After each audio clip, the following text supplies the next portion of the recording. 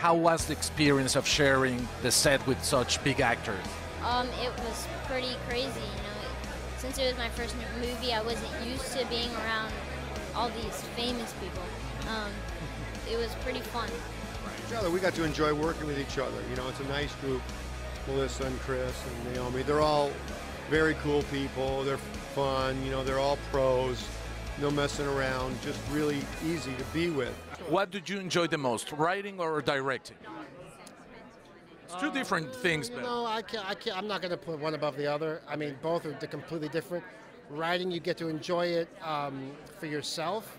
Directing, you get to enjoy it for others. Okay. So I don't know, you know. Tell me, how's the experience of working with kids? Guillermo del Toro once said it's terrible. They lose their concentration, but sometimes it's funny. How was it for you? I thought it was great. Well, first of all, he's just amazing. Yeah. I mean, I don't know if you have I have two kids, and they could not have done what he did. I mean, you need to really love it and enjoy it. I mean, even as an adult, but as a kid, in particular, to keep that level of concentration and the character and the arc of the story going, and I just thought he was amazing. But I loved it. I loved my scenes with him.